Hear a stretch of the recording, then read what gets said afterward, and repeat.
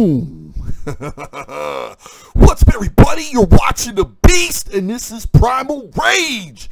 Yeah.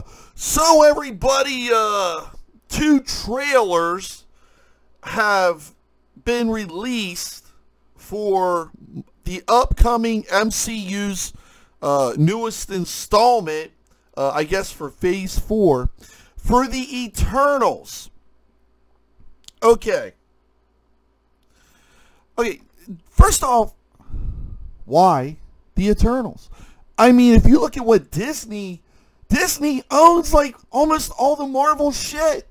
And they have Spider-Man worked out in some deals where they can include Spider-Man in the MCU because it's going to work out for Sony anyway. It's their guy to do with whatever they want.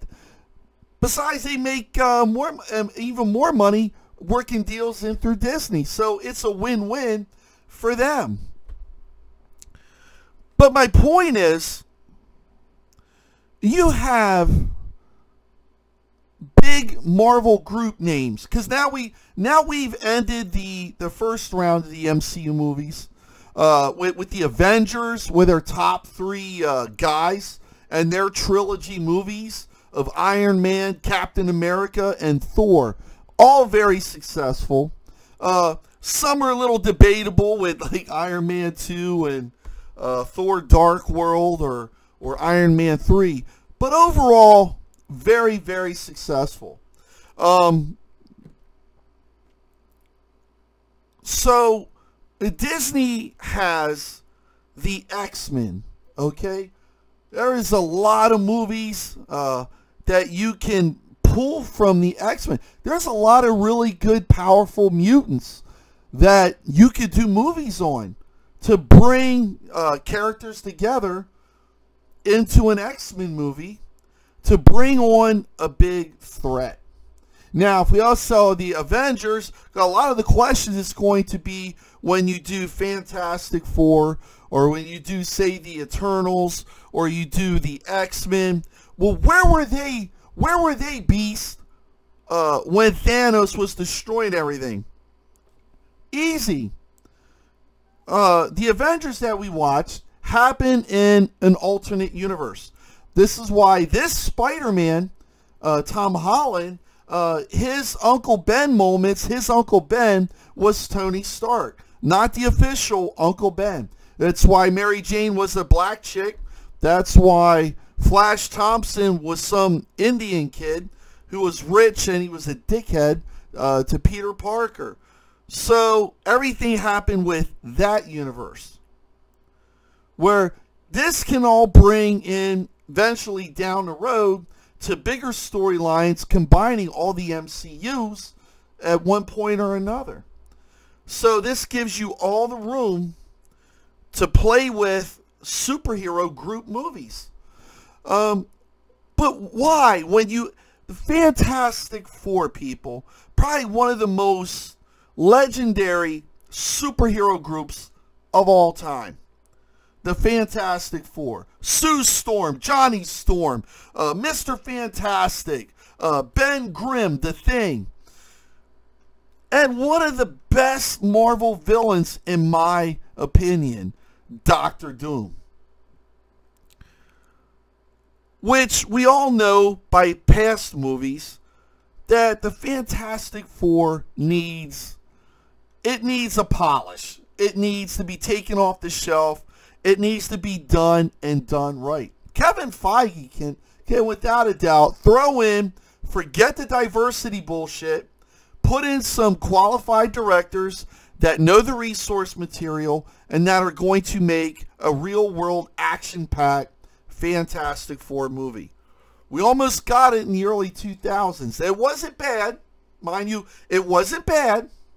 And we had Chris Evans was Johnny Storm, which he wasn't bad, but it did need some more stuff.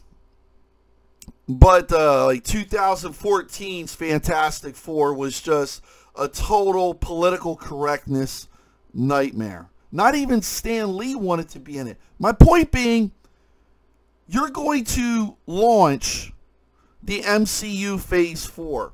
Okay. Why would you, instead of going with either the X-Men, going mutants, or going with the Fantastic Four, these are groups everybody knows, you go with the Eternals? You go, look at this group. This looks fucking generic. Oh, yes. Look at the diversity play card we got going on here. Yeah. I'm sorry. Who the fuck are these actors and actresses?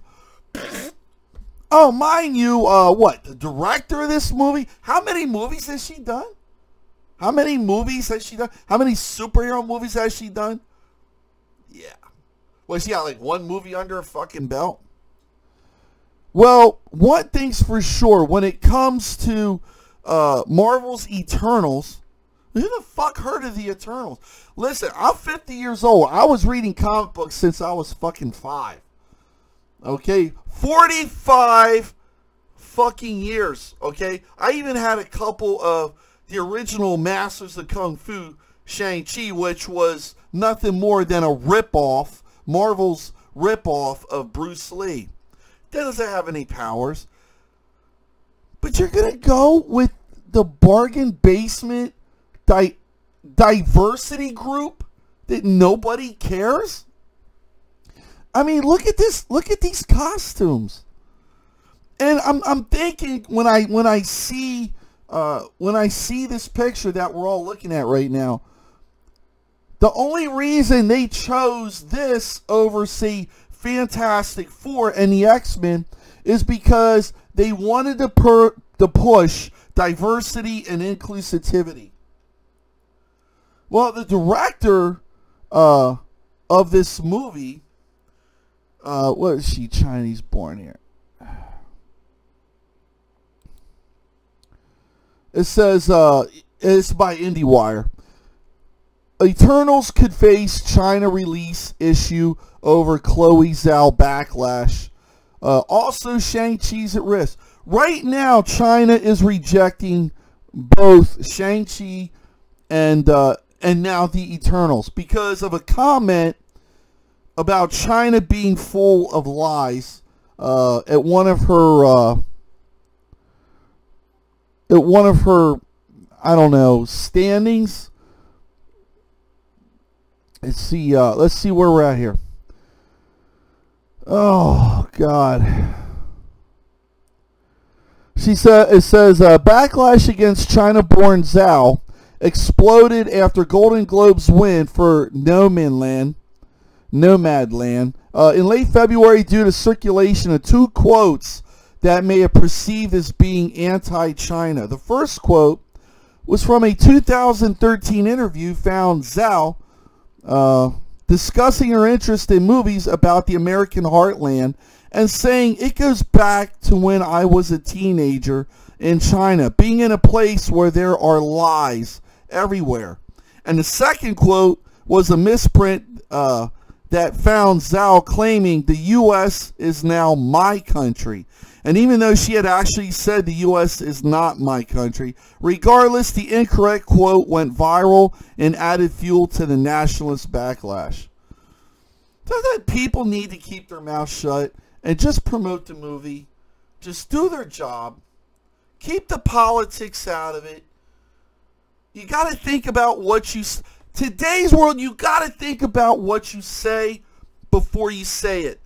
Unfortunately, Hollywood is far from ever learning the lessons. And that's why Hollywood is in the shitstorm that it is. It ain't never coming back, people. It's just like Star Wars, Star Trek, and thanks to Kevin Smith, Masters of the Universe, which we'll cover the new trailer for the new He-Man Master of the Universe in another video. They're all gone. They're destroyed. Actors and actresses now are voicing their stupid personal political opinions, and nobody wants to hear it. Nobody wants to hear these idiots telling us what to do, telling us to wear the mask, telling us to get these so-called vaccines. They don't want to hear it. And you have Arnold, you're worried about your freedoms. Well, screw your freedoms. You don't need freedom. Not a need. Just do what you're told. So, Yeah, screw that. Screw that. I do none of that. How about that, Arnold? But they kept voicing their opinions. And then people that take this stuff the wrong way, or they have to hear this crap over and over, they just walk away from it. China's not going to touch this shit. And Kevin Feige is that they need Disney, Hollywood, they need China for these movies. They need it. They need the money. They need the audience. They need this to work. But I don't see this working. So it says Marvel Studios president, Marvel chief creative officer, may it sound like some damn military shit. Kevin Feige suggested the current theatrical release plans for Eternals could change. I think the theater would be my preference, and Chloe Zhao's performance. Kevin Feige told Variety at the world premiere of Shang-Chi and the Legend of the Ten Rings. We will see where we go with this. Now, with that being said, Shang-Chi is on a deal with Disney. The movie itself, their so-called, what they were saying is an experiment where I think it's released September 3rd, and it's supposed to be just in theaters for like 45 days. I think this movie's gonna flop. I think another one of the reasons that China doesn't rejects the Shang-Chi movie is because of the Chinese stereotype, the Asian stereotype character of Fu Manchu. But as Feige kept stating, that character is not in this movie. I think Fu Manchu, from my understanding, was to be Shang-Chi's father or uncle or something like that. But he's not present in the movie. And also why China's rejecting the Shang-Chi movie, because the character Shang-Chi is bringing his stuff to America, to the Western world. And this is like kind of slapping China in the face. It's going to be a shitstorm. It's going to be a shitstorm. Actor, oh, Jesus Christ. Clean up your site, Disney. Shang-Chi actor Simon Liu slams Disney CEO Bob Chapek's comments.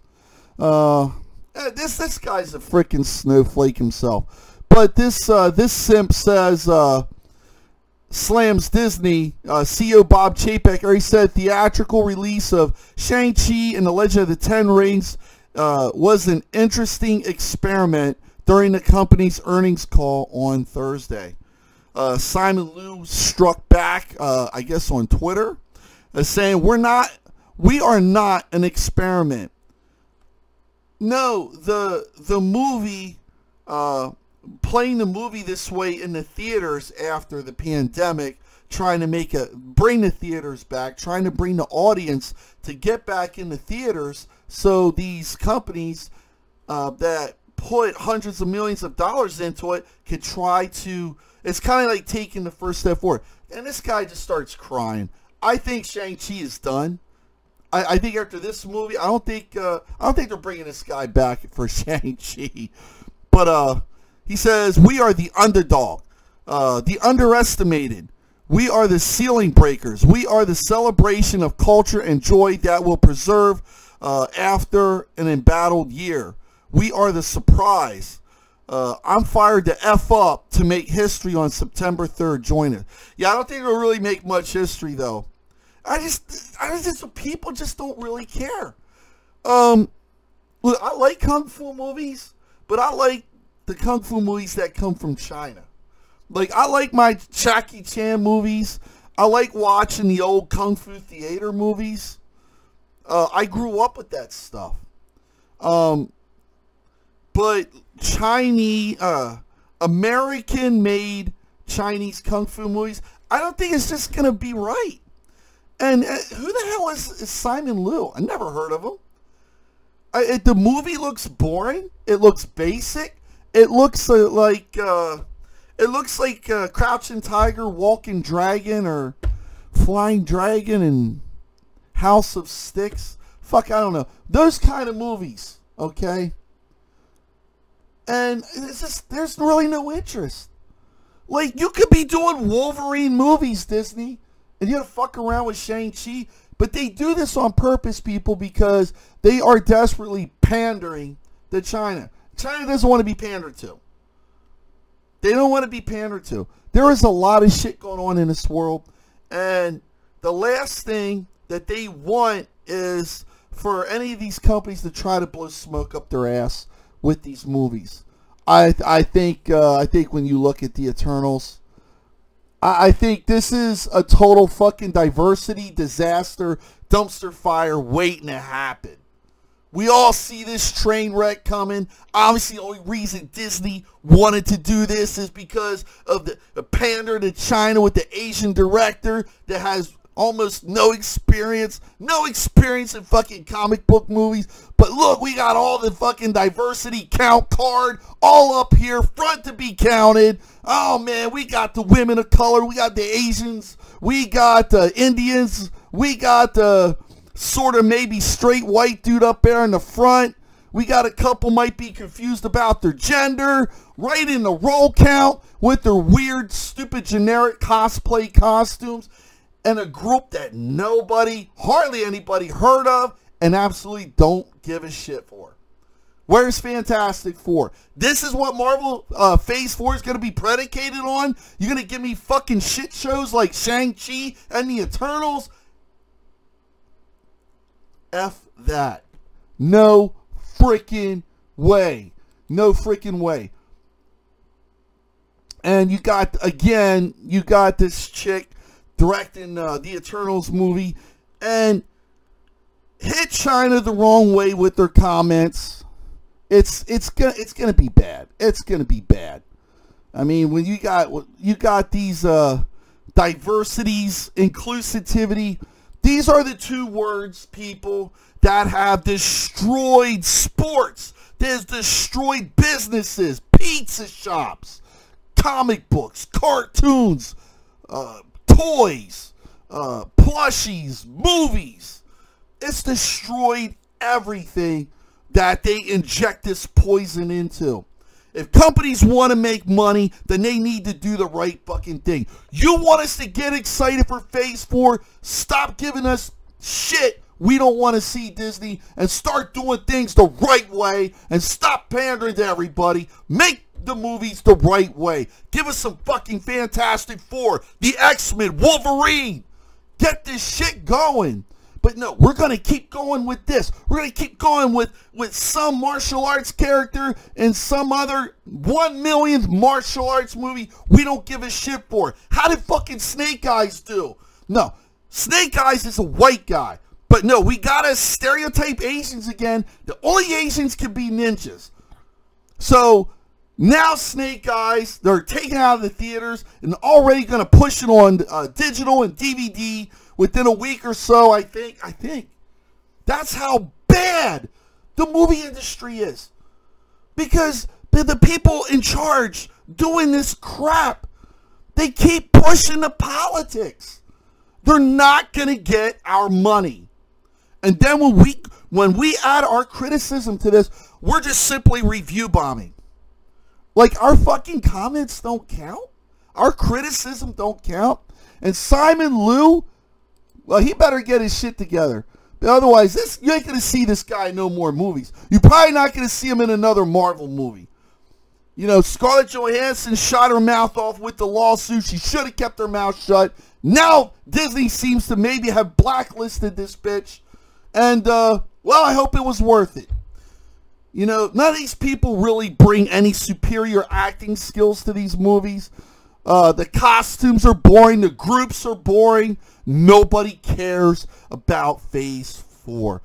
In my honest opinion, I think superhero movies ran their course, just like the politicians, just like the actors and actresses in Hollywood have run their mouths. And now they are in a world of shit.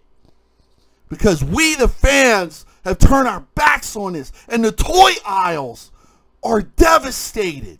So bad, the toy companies now don't know what to make to put on the shelves. The distribution is destroyed toy companies.